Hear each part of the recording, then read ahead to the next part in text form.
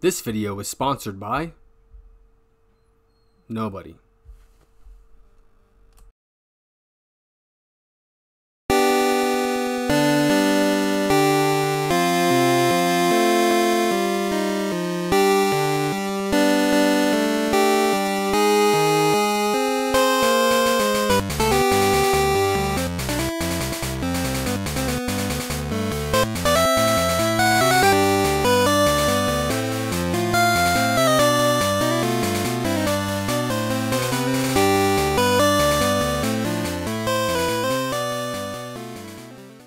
Hey, what's up guys, and welcome back to another episode of Super Gaming Minute, the channel dedicated to all things Nintendo and gaming. Alright, here we are, episode 2 of our 3-part series of Pokemon facts in celebration of the franchise's 25th anniversary.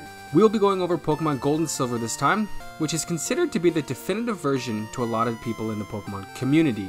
I remember my first time playing through the Johto region, catching all the new Pokemon and once again feeling lost, not knowing how to counterattack the new types of Pokemon. Getting my mind absolutely blown when I found out that you could play through both Johto and Kanto regions, a mechanic that they never bothered to bring back in newer incarnations of the series. There's some pretty cool facts on this list, you guys, so I'm excited to get into it with you. Don't forget to give the video a like, it really helps out the channel, and of course, don't forget to comment down below any facts that you weren't aware of and learned through this video, or if there are any facts that I should have included but didn't. And of course, the most important thing you can do to help the channel grow would be to subscribe if you like talking all things Nintendo and gaming.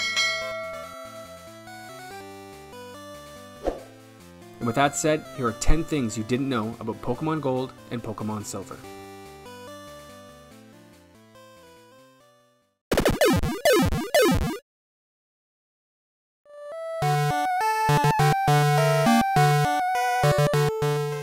Here's a crazy fact right out of the gate.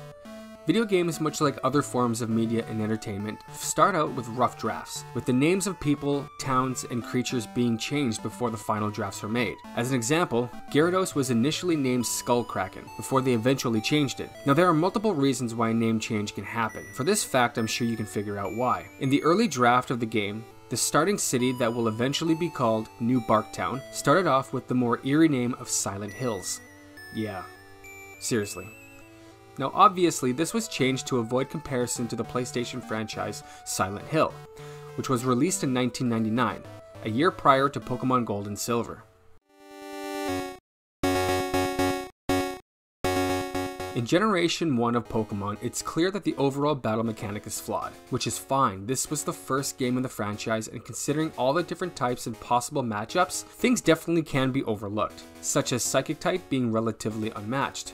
In the main game, Psychic Pokemon are without a doubt the strongest type in the game, having only one weakness, that being Bug-type Pokemon, which are arguably the weakest type in the whole game. I mean, yes, there are strong Bug-type Pokemon in the first generation. You have Scyther and Pinsir, and I would argue Butterfree, but I've kind of grown to love that stupid Butterfly, whether he's strong or not, thanks to the animated series.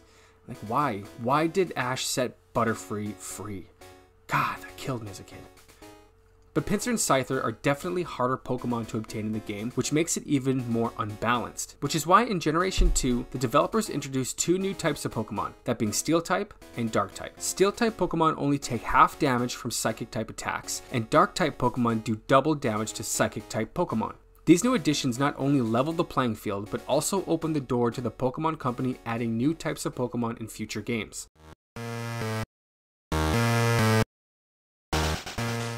Adding more to the lore of Dark-type Pokemon, it seems as though the Pokemon Company had a much more extreme interpretation of what would eventually become the Dark-type Pokemon. In Japanese, the term for Dark-type is actually closer to Evil-type, meaning that, at first anyway, they weren't meant to represent the night or the shadow. They were literally the embodiment of sinister intentions and underhanded battle strategies. Of course though, later generations would embrace the Dark-type classification to give it a more diverse and nuanced interpretation.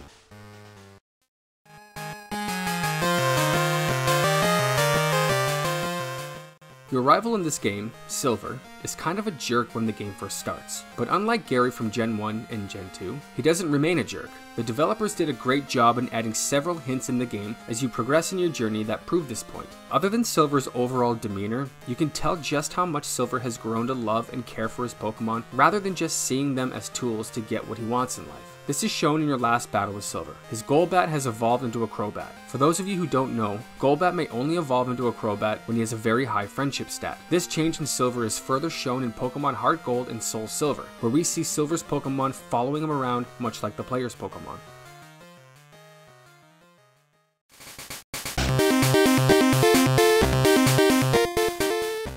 Apparently, us in the West are too fragile and sheltered to get a lot of the same game sprites as the Japanese versions of Pokemon Gold and Silver. When the games made their way to us here in the West, they had to go through additional censorship, which can see a lot of the original content changed or scrapped. For example, the Beauty, the Sage, the Medium, the Swimmer, and the Fisherman all had to go through changes before the game was released to us softies here in the West. Apparently, these sprites were too adult for children in the West. Changing things like smoking, short skirts, religious symbols, and even a girl winking for some reason were deemed offensive.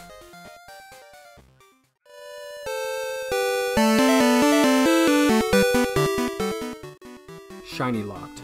A term used in the Pokemon community that describes a Pokemon, usually a legendary or mythical, that has no chance of being shiny, although there is a shiny variant in the code. For example, Mew is a Pokemon that is only obtainable in the first generation of Pokemon games. Shiny Pokemon weren't introduced until the second generation of games. Now, every single Pokemon model was given a shiny variant in Pokemon Gold and Silver, even the mythical Pokemon Mew, although there is literally no way to obtain a shiny Mew. Now, because Mew can only be obtained by transferring it from the first gen games, which again, do not have shiny variant Pokemon, to Pokemon Gold and Silver, it will forever be a non-shiny, even though the code for this shiny variant is in the game.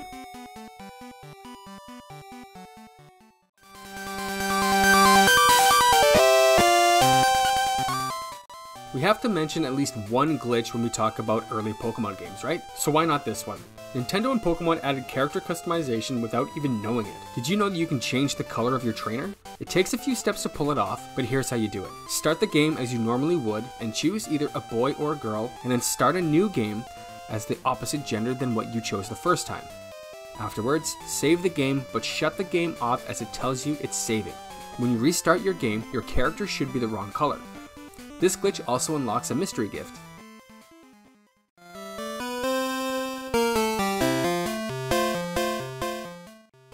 Just like every other RPG in the world, Pokemon gives you the ability to decide your character's name. And other than being able to name your rival, that's basically as many different names that you are in charge of. Most other RPGs allow you to name almost everyone within the world. Pokemon never embraced this side of the RPG, which some would argue definitely limits you and doesn't give you the same immersive feel and gameplay as other RPGs. Now, Pokemon was never going to let you name all of the characters that you interact with, like the professors and other key NPCs within the game, other than the actual Pokemon you catch, that is. But during the development phase, the Pokemon Company were planning on letting you name your mother in the game.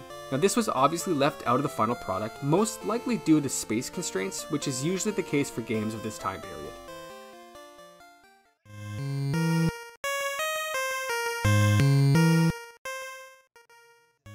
1500 years prior to the events of Pokemon Gold and Pokemon Silver, the region of Johto first began construction being built by an ancient civilization. This civilization are the ones who built what would be called the Ruins of Alph. This civilization shared a very strong connection with the unknown that lived there. Upon communicating with the unknown, they even based the alphabet on this Pokemon. As time went on, this group would eventually meet up with another group of people who would become the original settlers of the Johto region. These other group of people are the people who originally had come from the Sinnoh region, which we all know is where the Pokemon Diamond and Pearl games take place. The Sinnoh region being where the new Pokemon title Pokemon Legends Arceus takes place. Here's hoping that the next installment of Legends series is based on the Johto region, and go in depth of the early civilization.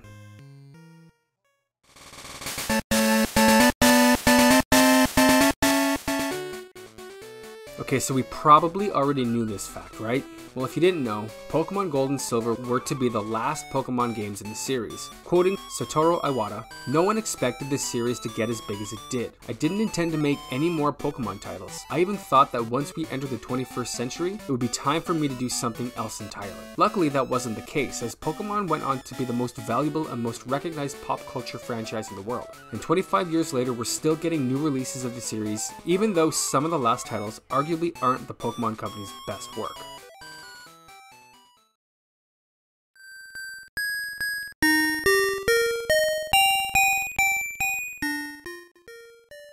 Alright guys, and that is it. That is my list of top Pokemon Gold and Silver facts. Are there any facts on this list that you guys didn't know? Or are there any facts that should have made it onto this list?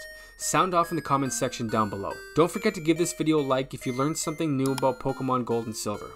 Also, if you guys like all things Nintendo and gaming, don't forget to hit that subscribe button. We come out with new videos twice a week, and the only way to stay on top of everything is to subscribe and hit the bell, so you are always aware whenever we release new videos. And with that said, thank you guys so very much. I appreciate each and every one of you guys, and as always, keep on gaming.